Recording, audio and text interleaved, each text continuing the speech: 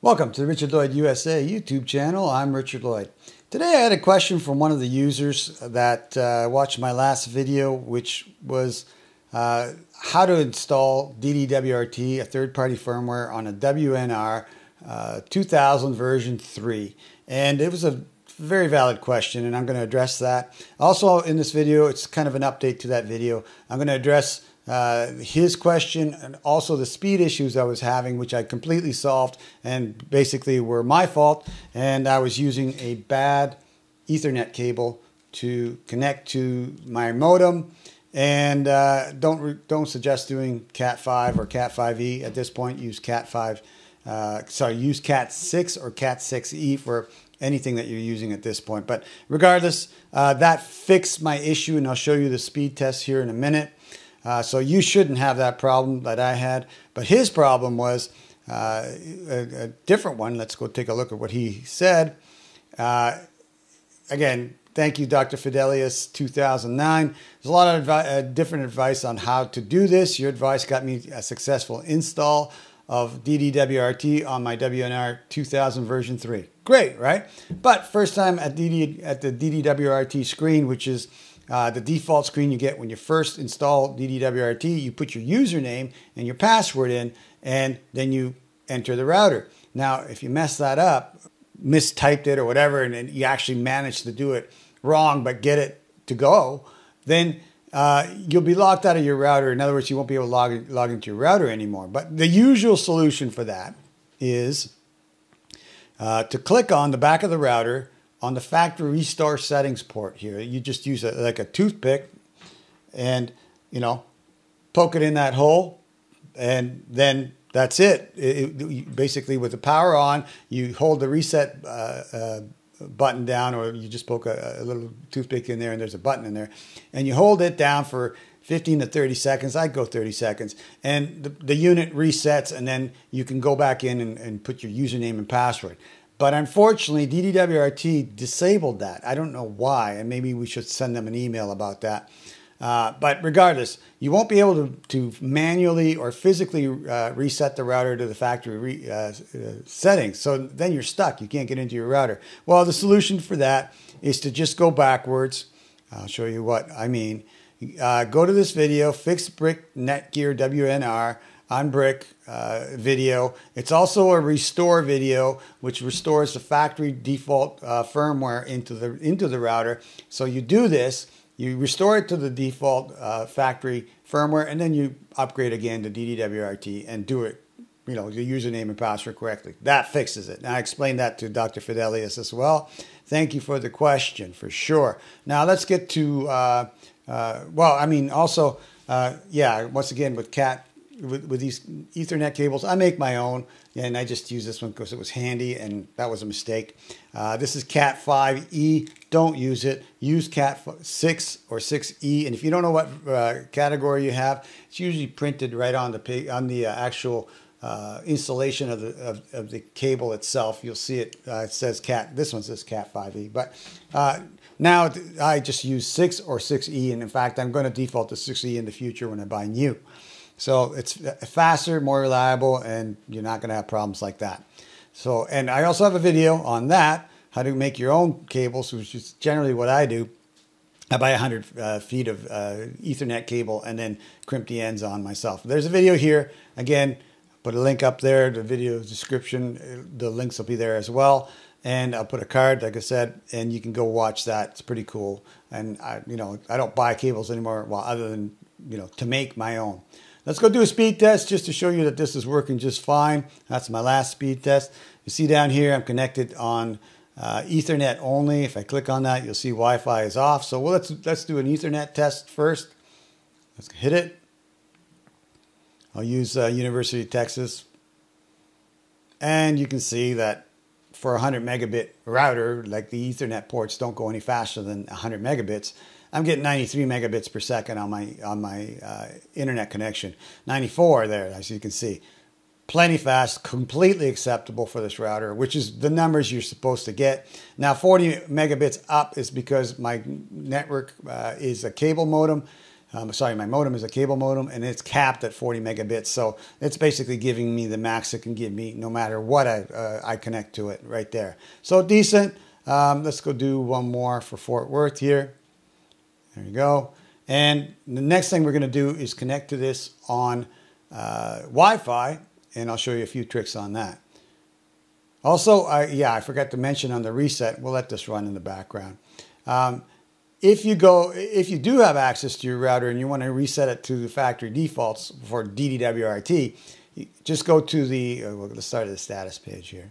Go to the administration tab, go to factory defaults, and choose this radio button, restore factory defaults, and say yes, and then hit save and apply. I'm not going to do that because I'm running a test right now and I don't want to reset this router.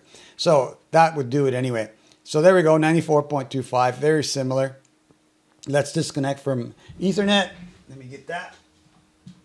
Okay, Ethernet cable is now detached, and you can see down here that we're not connected to anything.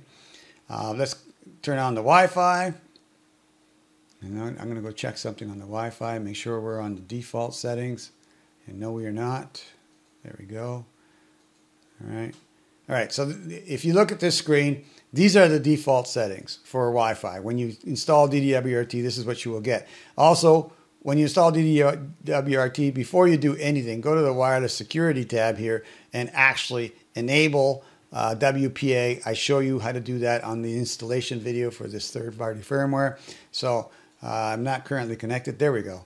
And basically set it up the way you see here, and your shared key is the password for your Wi-Fi. So let's go to a speed test because we're now connected to it. And same server. I like Spectrum on Fort Worth. For me, that works really well.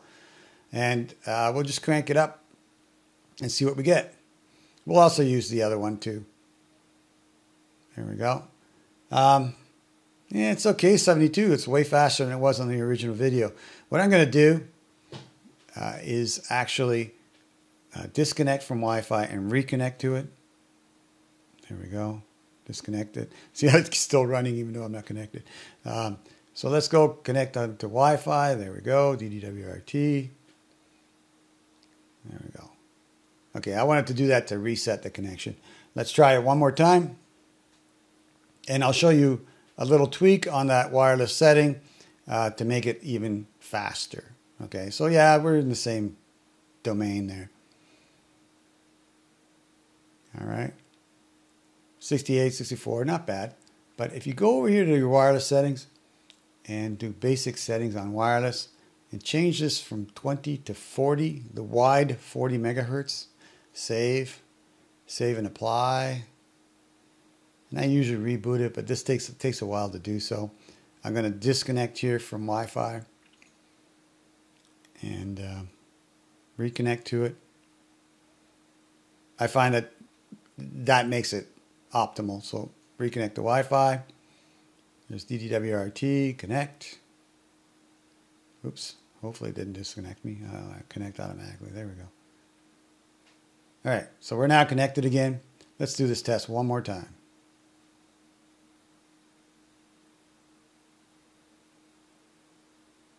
Yeah, significantly faster, right? There we go.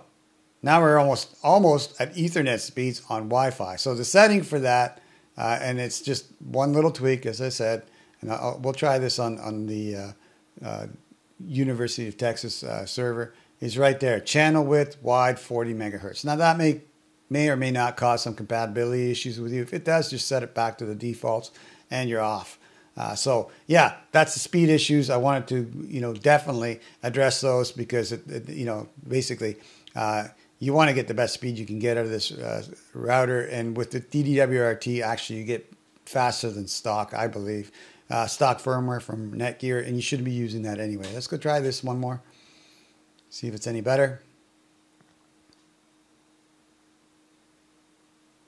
Nah, see, that's why I use Spectrum in Dallas Fort Worth. See that? That's just, what the heck, right? There, now it's starting to speed up a little bit.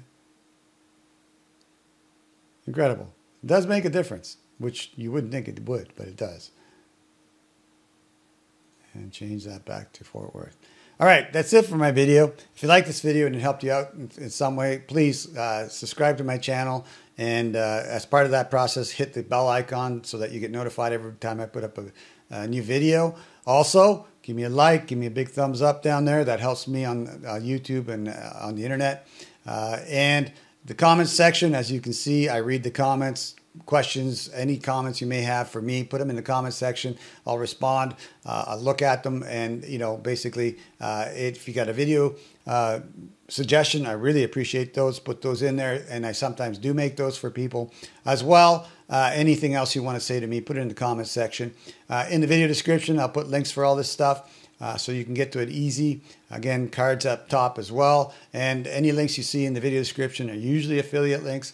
And what that means is that when you click on those links to buy the products that are there, I get a little portion of that sale, but it doesn't cost you any more than just going directly to Amazon or eBay or whatever I have there and buying it directly. So you're helping me out by using those links. Please use them if you're going to do it, buy any of this stuff. I appreciate it greatly. So that's it. Have a nice day. Thank you for watching. Share, like, subscribe. You know what to do. And we'll see you in the next video.